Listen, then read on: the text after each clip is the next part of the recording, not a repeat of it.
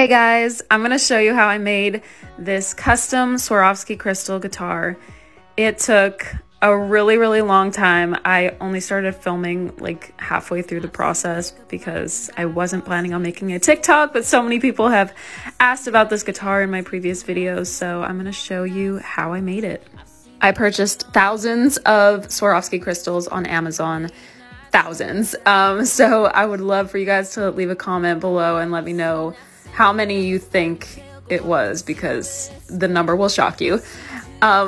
Anyway, it was just a really long process, flipping over all of the little stones so that I could use this little crystal picker upper. I don't know what it's called, but I also used E6000 glue, which is apparently pretty toxic. So if you're gonna try to recreate this, make sure you're in a well-ventilated area.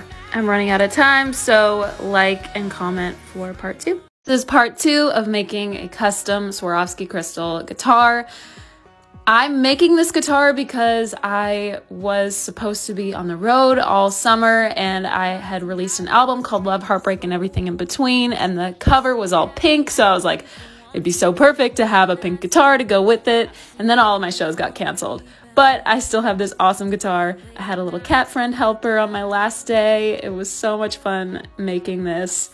This is the final day. I woke up so early just wanting to finish this thing so that it could sit and dry for a couple of days, and I'm just so happy with how it turned out. I can't wait for you to see the finished product.